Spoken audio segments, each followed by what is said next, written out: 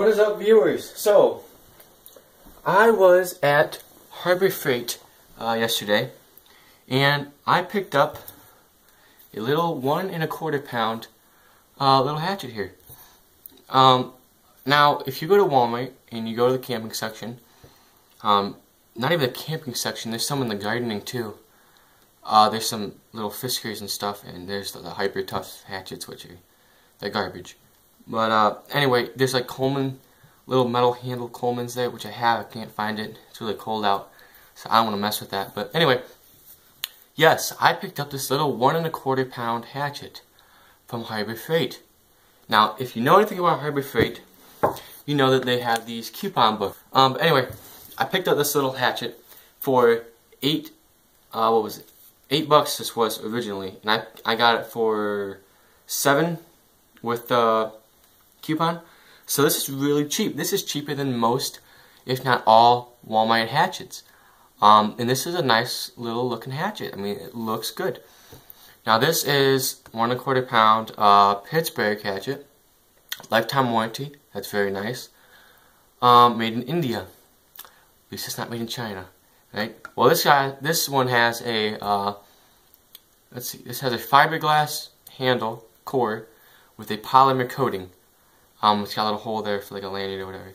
But this is a comfortable handle. This is not, you know, this is comfortable. This is not like most hatchets. Now, the thing with this hatchet that's really nice is obviously the lifetime warranty, so if you break it, you can take it back. But if you break this and the head comes off, you could rehandle it because it's got a hole in the head. Something like this little ball-peen hammerhead, it's got the same thing. It's got a through-the-head handle like this, so you could replace the handle, or you just get a new hatchet, or both, depending on, you know, if they let you keep the broken hatchet or not.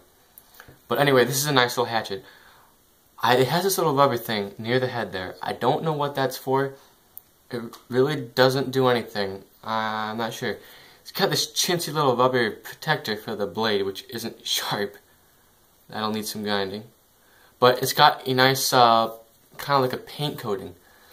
Now that keeps it from rusting. Now over time, that will rub off.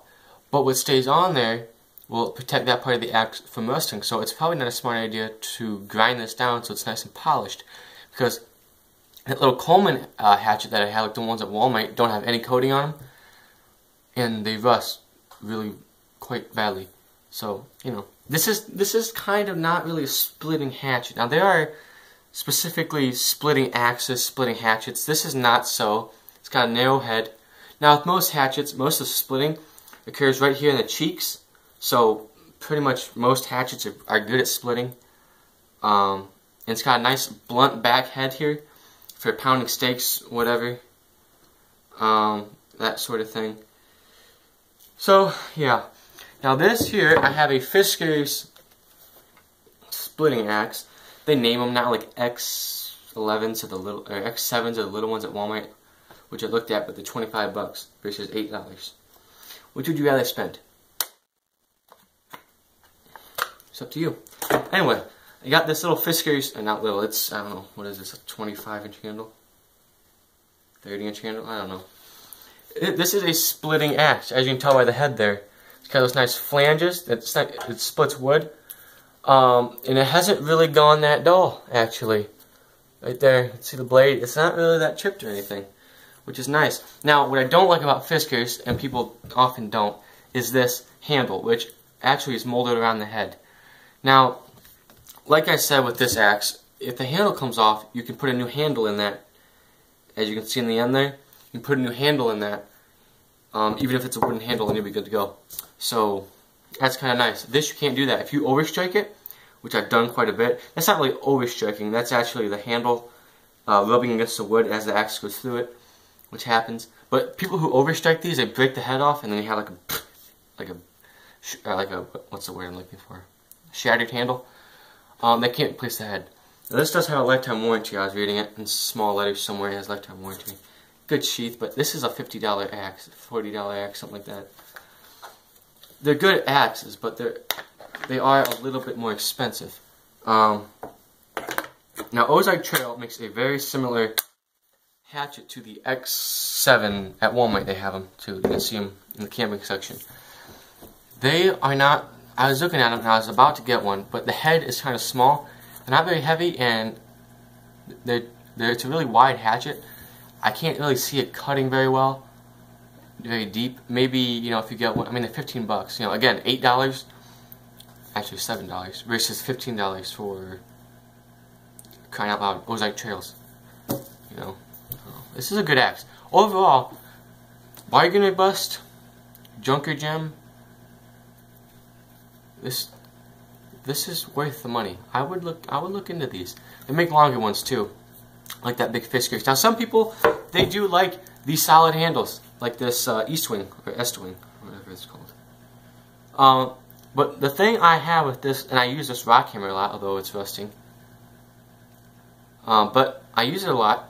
The problem I see with these a lot too, and I've used these solid handles before on hatchets, is that the shockwave can actually go right through the handle into your hand, and over time, over a period of say an hour, that actually starts to hurt quite a bit, and it's not real comfortable. Now these are pretty durable, yeah, but it's up to you. Also, while I was at Harbor Freight yesterday, I got this little light. It's just like $3, something like that. We got a couple of settings here. Try not to blind the camera. It's not bad. It's not a bad little light. I like this. I'll probably put this on like on the back of my lawnmower or something. It has a magnet on it. Again, it's just a regular utility light. Utility light, yeah. So anyway, this is a good little hatchet. I would recommend this to anybody. This is worth it. This is a solid little hatchet. I like it. I will be doing a video on sharpening it though, because that obviously is very important. But anyway, thank you for watching. Like, subscribe, share, comment. Till next time, Crafty Craftsman out. Thanks for watching. There you go. That's what I got right there. Compared to Friskers. Yep. Same exact price too. Pretty good prices actually. Got one of those right there. Yeah, pretty cool. Thanks for watching, guys. See you next time.